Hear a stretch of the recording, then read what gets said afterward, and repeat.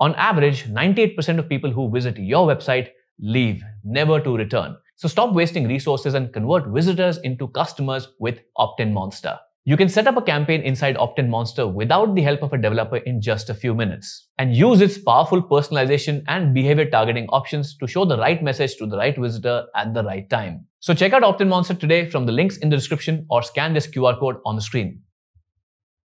In today's video, I'm going to show you how to create a custom Instagram photo feed on your WordPress website in the easiest way possible. So let's head to my screen now.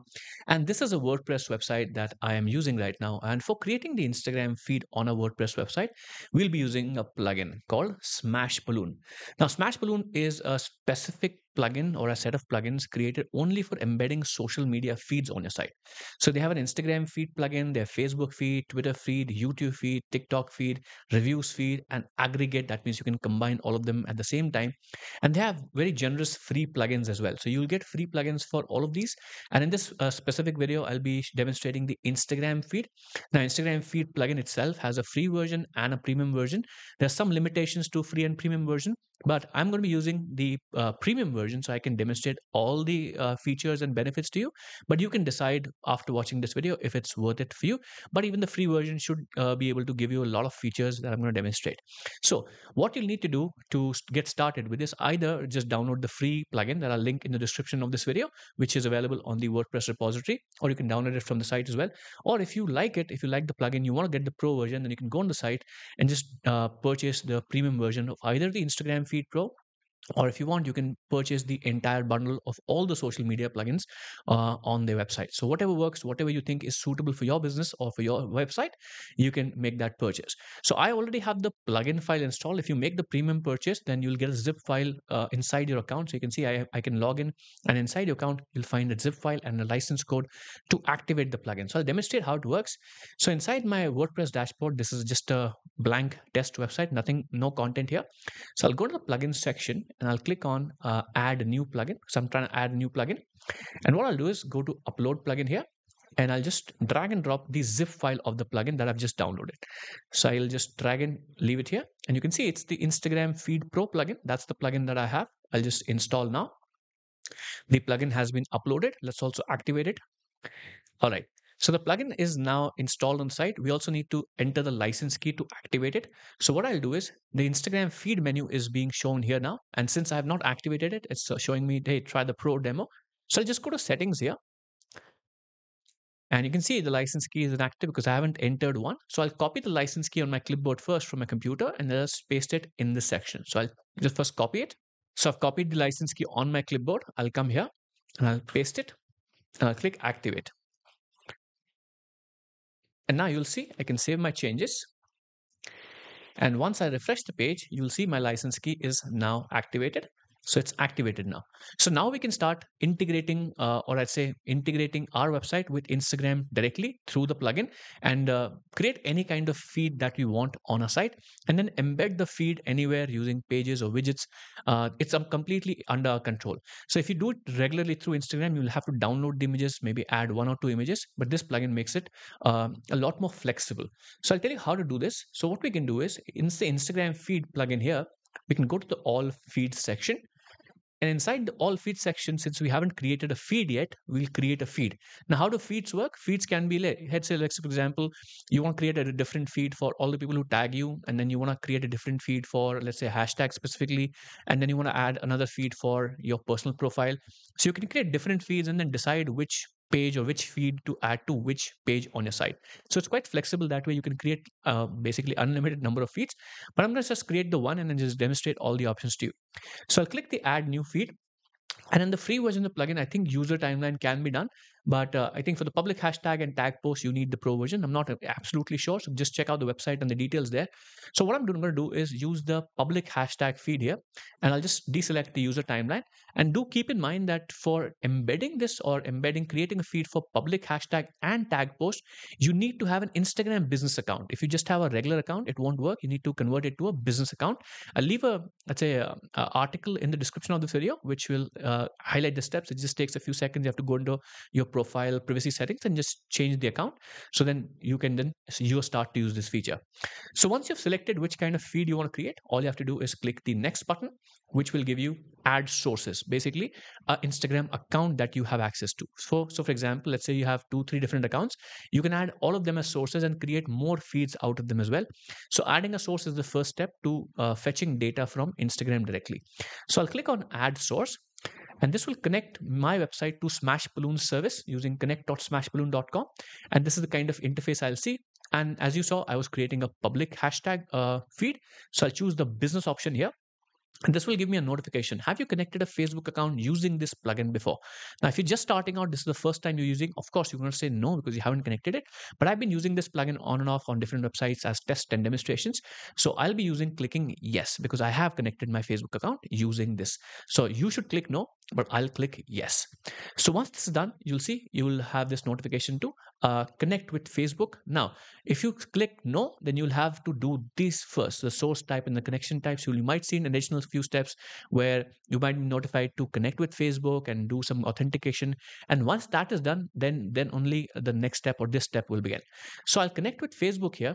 So I'll click on Facebook, connect with Facebook, and you can see you previously logged into Smashballoon with Facebook. Would you like to continue? So this is the step. That's why it was asking me, have I connected with the Facebook account or any Facebook account before? So I'll continue with my personal profile, and this will fetch all the Instagram accounts that are connected with my Facebook profile. This is important. If your Facebook profile or Instagram profile is not connected to a Facebook account, then it might not fetch it. So make sure that is connected now because everything is under the same umbrella under Meta. You can actually do that. And I'll try to find resource which tells you how to connect a Facebook page with a specific, or no, an Instagram page with a Facebook page so that Meta can fetch it here. So you'll also have a confirmation for a domain. This is just a test website. So in this space where you see the domain name, you should be seeing your domain name. So then we can just say, yes, this is my domain. This will verify everything. And it will redirect you to the dashboard of your page or a website account. And you'll start seeing which kind of Instagram profiles you have access to through that specific Facebook page. So I have this one Instagram account that I've created just as a test. So this is the Instagram account you can see. So I'll just select this because I want to connect this as a source. So I'll click add. And then this Instagram account has been now connected to my Smashballoon account and to my website as well. So once this is done, I can now start to create the feed based on hashtags that I want to showcase. So right now I can see enter publish hashtag. This is a feed I'm creating. So I have to do, because I've selected a hashtag feed, I have to select or enter the hashtags I want to use. And all I have to do is start typing them in. So for example, I'll say WordPress. I'll type in a comma. I'll do Instagram, just for example. I'll do shopping, and I'll also do website. Right. So you can have multiple hashtags as a combined feed, or you can have individuals as well, depending on how you're trying to showcase the feed.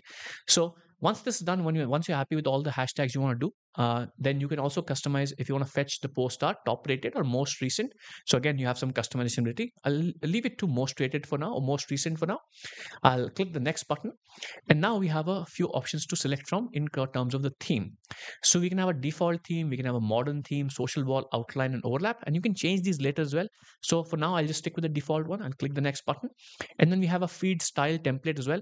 So you want to have a default style, grid, Excel grid, simple row, highlights, card, masonry, and you can change this as well. So I'll stick with, let's say, masonry. I like the style. I'll click the next button. And this will start creating the feed for us and start fetching the data. And then we'll be able to customize this anyhow we like. So I'll wait for it to load and then I'll consume, or I say not consume, I'll resume the video. So once the process finishes, you will see an online tutorial on the screen, which will tell you how to embed the feed and everything. But since you're watching this video, I'll just close this for now and just look at the feed here. So this is what we can do, or this is a basic, I say, overview of what the feed will look like. And see here, you have all the, let's say, posts being embedded. You can load more and preview how the feed is going to look like and just understand how the feed works. You can also change the name of the feed, and we have a lot of settings that we can customize. We can see a preview here, so you can see the desktop preview, mobile and tablet preview here as well. So you'll be able to understand how it will look like on different kind of phones. Now, the customization part is where it is very, very powerful, or this plugin is extremely powerful. So we have all these customization options. And if you want to go back and change some of the core settings that we sat on, like the theme, the hashtags, you can go in the settings option. You'll find the sources, the filtration, moderation, and advanced tab, and you can clear the feed cache as well. So I'll skip this part. I'll just go to customization option, and where we can change the cosmetic things about the feed itself. So we can change the template once again. We have the masonry cards template. I can change it again to, let's say, a simple grid, and I can just go and save, update, and it'll be now changed in a couple of seconds. So you can change the template once again based on all the things that we have. You can also change the theme. So we can go here and change it to a social wall, a modern theme, or whatever you like. So basically, you still have customization options to change it. Then you can change the feed layout as well. So again, if you just want a specific style, but want to have the layout in a different way, you have that option as well. You can customize the padding, the height, number of posts that load on websites, on desktops, everything.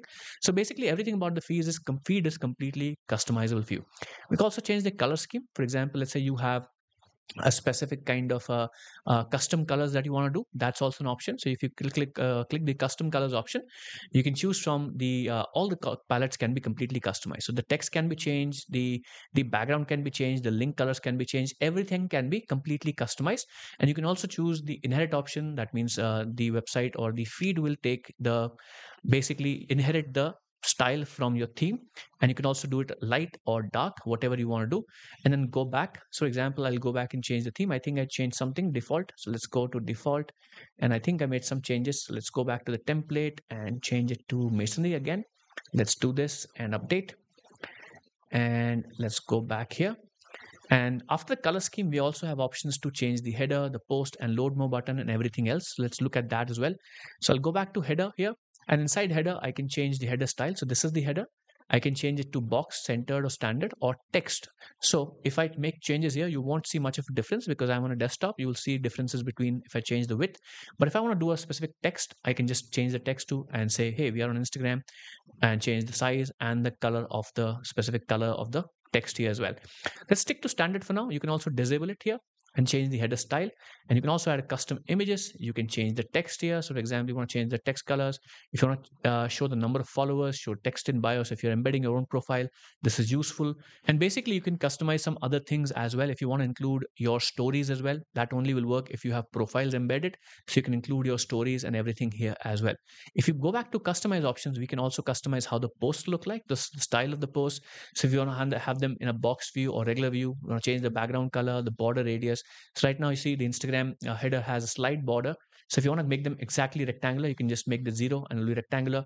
And if you change this to, let's say, 20, you'll see a nice rounded edge here. So based on how your website style is, you can completely customize it. So let me just make it 10 because I think it's a nice balance. So it looks good. And you can change the background colors and other styles as well. Going back to the post section, we can have images and videos we can change. So we can have resolution of images and videos that come up. And then we can also change the caption styles. So what's the length of the caption? What's the size of the caption? And going back, we can also change like and comment summary. So what's the summary like? What's the icon for likes and everything? So basically, if you go to all these options, you can completely customize almost everything or every cosmetic change about the feed, how it appears, what kind of behavior it represents. For example, if I hover over it, you can see it has a nice gray overlay on it. So I can change the color of it as well. So example, let's say my website has a bluish theme. So I'll just make this a nice blue color. And now if I hover over it, it'll be a nice blue color that's hovered over it. Then you can enable the username display, the date, Instagram icon, anything you like, and maximum caption length can be customized as well. And this is just the post section. If you go into the load more button, you can see what's the text like, what's the background, what's the hover state and text, and infinite scroll can be enabled as well. So users can keep scrolling and more posts will be loaded automatically. So everything about the feed can be customized. And the follow button is also something you can add here. And you can also go into the lightbox option and example, or I say completely customize the lightbox. So if you want to enable the lightbox, first you have to enable this, and then you can customize the behavior and show comments and everything as well. And basically lightbox is something that can be when a user clicks on a specific post here, what do they see? If they see the image in the lightbox, this is what you can enable as well. So basically this is all you can do with Instagram Feed Pro by Smashballoon. Completely customize the feed, and I showed you how to create a hashtag based feed, but you can also create a feed feed based on your profile or specifically tags and mentions as well. So if you have a business account, let's say you sell consumer products and a lot of consumers tag you on Instagram, you can completely create a feed only for that hey, these are all the users that are tagging us on social media or Instagram. And the same process that I showed you, you just have to connect your account and you can do the same thing, customize it. And then I'm now going to show you how to embed this feed on any page on your site. So let's go back to my screen here. And once this is done, we'll just save it. So once I'm done, once I've made everything or made the changes I want to, I'll make sure to save it. Then I'll go back to all feeds. And once I'm in all feeds, now I can see that I have a shortcode that I can use to embed this. And this is the easiest way to embed this anywhere on the website. So I'll just click to copy the shortcode and then I'll go to a post on my website. So since this is a test website, I have no content here. So I'll just create a new post here. Now, this can be any page on your site. This can be any post on your site, anything that you can edit with the block editor, or basically just edit. So you can add the shortcode. So I'll just make sure to write test Instagram feed. Oops, Instagram feed. So I'll type it here. And here, I'll just use the shortcode block and I'll just type the shortcode here and I'll just click publish and publish. And once this is done, we should start seeing the feed on this page. So let the page publish and I'll open it up a new tab as well. And as you can see, instantly in a couple of seconds, the page was saved. I opened the page in the same tab. And now you see all the customizations we made based on the feed are now showing up here. I'll click load more and it'll load more and more pages. So this was the boxed view. We can change the width, height, and how everything looks like on the page. And this is how easy it is to create a customized Instagram feed based on hashtags, based on your user profile, or based on tags and mentions, and embed it on your WordPress website. This is the Instagram Feed Pro plugin by Smashballoon. As I said, Smashballoon has a lot of different plugins. So if I go to the website again, you'll see that we have a Facebook feed, Instagram feed, Twitter feed, YouTube feed, TikTok feed, reviews feed, social wall, and you can get the entire bundle for a discounted price as well. So go check out Smashballoon. This is a fantastic plugin, and you can start using the free version as well if you just want to embed, as I said, do the basic stuff. And if you want to do everything I did, you will require the premium version. So if you like the features of the plugin, make sure to like it, share this video with someone who you think might benefit from this plugin. And you can also subscribe to our channel for more WordPress and education just like this. You're watching Yuvraj from WP Beginner, and I'll catch you in the next video really, really soon. Take care.